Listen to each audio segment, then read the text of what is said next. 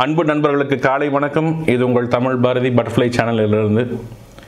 இன்றைக்கி அருமையான ஒரு மோட்டிவேஷன் கதையை நான் படிக்க நேர்ந்தது. அந்த நேர்ந்த கதையை உங்களிடம் பகிர்ந்து கொள்வதற்கான இந்த பதிவை நான் யூஸ் பண்ணிக்க போகிறேன். பிரசிடெண்ட் ஹவுஸ், நம்ம இந்திய குடியரசுத் தலைவருடைய வீடு அது. இதுதான் லொக்கேஷன்.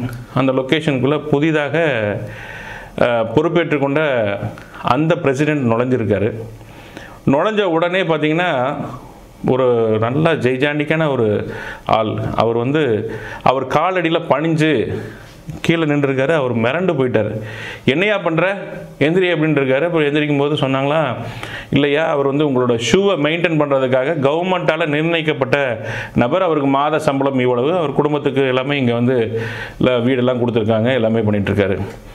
இது ஒரு பணியாங்கிற மனசில் அவர் தோணிட்டு, ஏன் செருப்பை நான் பார்த்துக்க மாட்டேன்னா, எதுக்கு இந்த ஆளை ஃபஸ்ட்டு வேலையை விட்டு தூக்குன்னு சொல்லி அவர் மனசு பதட்டத்தில் சொல்கிறார். ஏன்னா தன்னுடைய செருப்பை தான் பார்த்துக்கொள்ள முடியாத அளவுக்கு ஒரு பெரிய வேலையாக இது அப்படிங்கிறது அவருடைய எண்ணமாக இருந்தது. அப்படின்னோடனையும் அந்த நபர் இல்லை, அந்த வேலை கால் கடியில் போய் அந்த ஷூவை எடுக்க போனார். அவர் மிரண்டு போய், ஐயா இன்றைக்கி தான் நீங்கள் பிரசிடெண்ட்டாக நீங்கள் இந்த வீட்டுக்குள்ளே வரீங்க. நான் பல வருஷமாக இங்கே பல பிரசிடெண்ட்டுகளுக்கு இந்த செருப்பை பாதுகாக்கிற வேலையும் அதை சுத்தம் செய்து கொடுக்குற வேலையும் நான் பணியாக செஞ்சுட்டு வரேன்.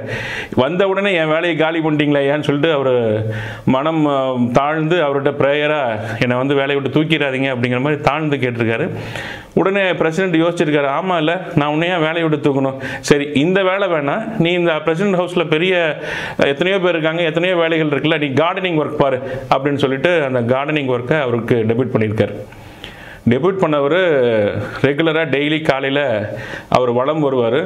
வாக்கிங் போகும்போது பார்த்துருக்காரு, இவர் பூவாளியில் போட்டு குட் மார்னிங் சார் அப்படிங்கிறத அவருக்கு அன்பாக மகிழ்ந்து அவருக்கும் குட் மார்னிங் சொல்லிட்டு போகிறது அவருடைய தொடர்ந்து வழக்கமாக வச்சுருந்துருக்காங்க. காலங்கள் உருண்டோடிச்சு, அவரோட பதவி காலம் 5 ஆண்டுகள் முடிஞ்சுது. இப்போ அந்த பிரசிடெண்ட் அந்த வீட்டை விட்டு கிளம்ப வேண்டிய தருணம், அடுத்த பிரசிடெண்ட் உள்ளே வரணும். அதனால் கிளம்பும்போது பார்த்திங்கன்னா தன்னோட சூட்கேஸோடு அவர் வந்திருக்காரு. வெளியே வந்தோடனே எல்லாத்துக்கும் விடை கொடுத்துட்டு நான் கிளம்புறேன்னு சொல்லிட்டு இருக்கும்போது அந்த பூவாளியை வச்சுக்கிட்டு தண்ணி ஊற்றிட்டு இருந்தார் இல்லையா, அவரை கையாட்டி கூப்பிட்டுருக்காரு. அவர் ஓடி வந்திருக்காரு, ஐயா அப்படின்னு சொல்லிட்டு தன்னுடைய சூட்கேஸை மேலே நீட்டி, ஒத்த சூட்கேஸ் மேலே நீட்டி, இதில் பூவாளியில் இருக்கிற தண்ணியை விடுன்னு சொல்லியிருக்காரு. ஐயோ இதுக்குள்ளே ஏதாவது டாக்குமெண்ட்ஸ் இருந்தால் தண்ணி விட்டால் நினைச்சிருமே அப்படின்னு இருக்கார். அது ஒன்றும் நினையாது, நீ தண்ணி விடுன்னு சொல்லியிருக்காரு. தண்ணி விட்டதுக்கப்புறமா அதை சூட்கேஸை உதறிட்டு சொல்லி கார் போகும்போது சொன்னாராம், இந்த பிரசிடெண்ட் வீட்டிலேருந்து நான் ஒரு தூசி துரும்பம் கூட நான் எடுத்துகிட்டு போகல, அப்படியாக நான் ஒரு நல்ல பிரசிடெண்ட்டாக வாழ்ந்ததுக்கு ஒரு அடையாளமாக இருக்கட்டும்னு சொல்லிட்டு அவர் கார் ஏறி சென்றதா அப்துல் கலாம் ஐயாவை பற்றி படிக்கும்போது நான் தெரிஞ்சுக்கிட்டேன். இந்த கதையை யோசித்து பார்க்கும்போது அப்படிப்பட்ட வேல்யூவான ஒரு பொசிஷனில் இருந்த நபர் அப்துல் கலாம் இன்னைக்கு இப்படி வாழ்ந்திருக்காருங்கிற ஒரு நல்ல கதையை படிக்கும்போது, இது கதையாக நான் சொல்லலை, நடந்த விஷயத்தை நான் கதையாக படித்ததை உங்ககிட்ட பகிர்ந்துக்கிறேன். யோசிக்கும் போது நல்லா யோசிச்சு பாருங்க நண்பர்களே. ராமேஸ்வரம் என்கின்ற தீவிற்கு பக்கத்தில் ஒரு குக்கிராமத்தில் பிறந்த ஐயா தன்னுடைய இளமை காலத்தில் பேப்பரை போட்டு அதில் வரக்கூடிய வருமானத்தை வச்சு அவருடைய படிப்பை தொடர்ந்திருக்காரு, வாழ்க்கையை வாழ்ந்திருக்காருன்னு படிக்கும்போது, அப்படி பேப்பர் போட்டவர் ஒரு நாள் பேப்பர்களுடைய ஹெட்லைனாக வருவார்னு யாராவது நினச்சி பார்த்துருப்போமா? நினச்சி பார்த்துருக்கவே மாட்டோம். யாருமே சாதாரணமான ஆட்கள் கிடையாது.